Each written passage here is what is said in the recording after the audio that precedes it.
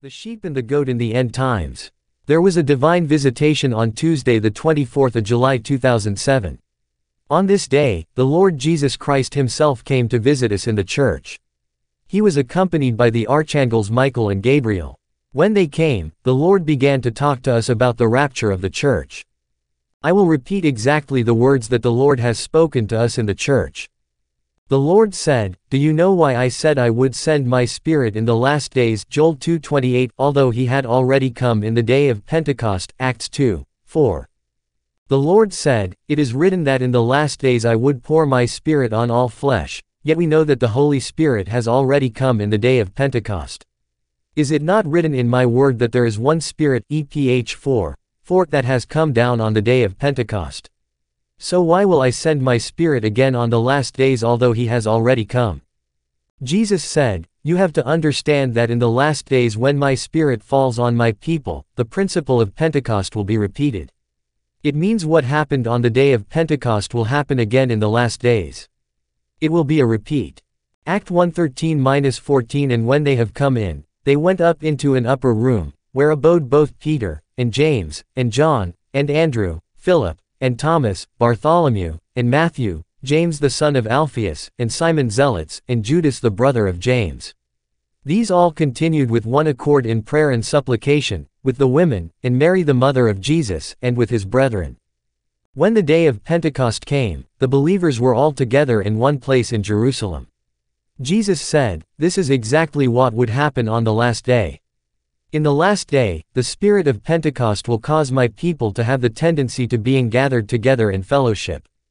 The Holy Spirit will cause my people to have the spirit of gathering.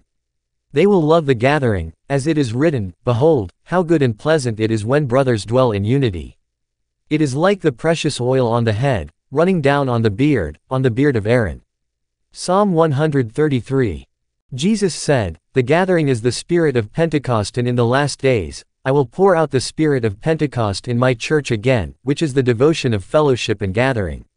Jesus said, "In the last days, my Spirit will come down only upon those who are members of the church, which is represented here by the upper room." People will have the tendency to fellowship and be in the gathering of the church.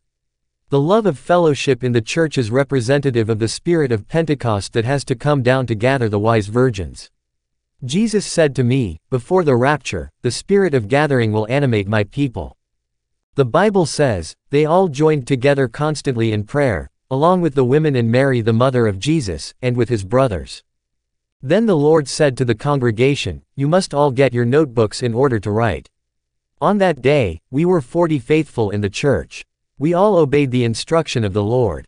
We all took notebooks and pens in order to write the counsel of the Lord. Then the Lord instructed us to read Matthew 25, "When the Son of Man comes in his glory, all the nations will be gathered before him, and he will separate the people one from another, as a shepherd separates the sheep from the goats. He will place the sheep on his right and the goats on his left." Matthew 25:31-33. The Lord said, "On the basis of this passage, those who will come to my right are Christians who have demonstrated strength and vigor during their walk at the end of times. They were strong and dynamic." The Lord said, "Those who are called goats are believers who were weak in their walk in the end times." The Lord said, "Let me talk to you and analyze the profile of a goat in the scriptures. The goat is an animal upon which the sins and faults of the people were placed, and then he was sent to the wilderness, which is the residence of the demon Azazel." Leviticus 16:10. The Lord said, "This is the image of the rebellious Christian, who is stubborn and who lives in weakness. Who, despite the efforts that were put in place to help him repent and purify himself, he is still failing to respond to those efforts, has adopted the image of a goat."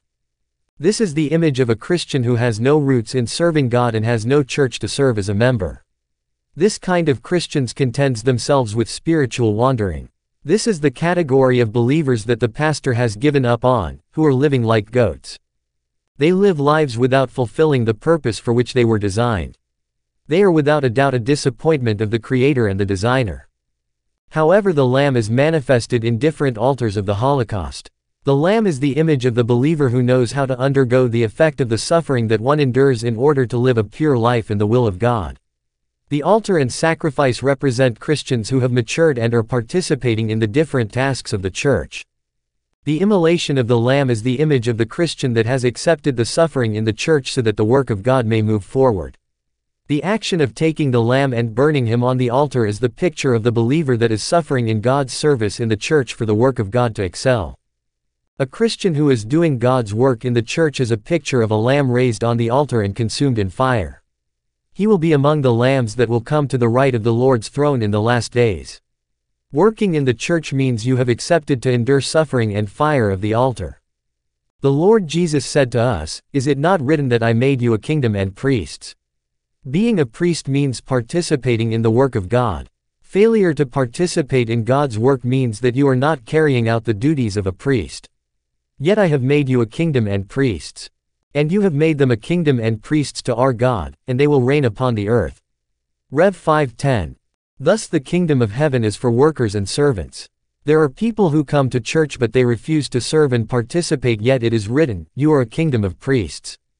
They do not fit the profile of the Lamb, who is raised on the altar of the Holocaust for service in the church and endure the pain for God's works to move forward.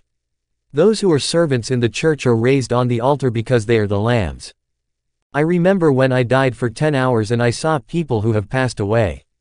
Among them were Christians who were prevented from entering the gate of heaven. They were asking for mercy. Immediately I saw the angel that was assigned to the churches of these Christians landing at the gate of heaven. At that moment, I saw one angel heading to a Christian that was among the people at the gate of heaven. He said to him, "I know you but you don't know me. I am the angel of the church that is opposite to your house, which was supposed to be your church. I was waiting for you in order to bless you once you become a member of my church, but you refused to join the church despite the insistence of the Holy Spirit in your heart. By joining that church, the pastor was supposed to teach you the right message that will sanctify and purify you for heaven, but you refused. I was waiting for you in order to bless you once you become a member of my church, but you refused to join the church despite the insistence of the Holy Spirit in your heart. You are not entering the gate of heaven." I saw the angel pointing this man to the direction leading to the abode of the dead where black smoke was rising. Beloved, serving God in the church means that we will endure suffering and fire of the altar because the Lamb is supposed to be raised on the altar. We cannot skip the fire of the altar because as a shepherd separates the sheep from the goats, he will place the sheep on his right and the goats on his left. The sheep and the goat in the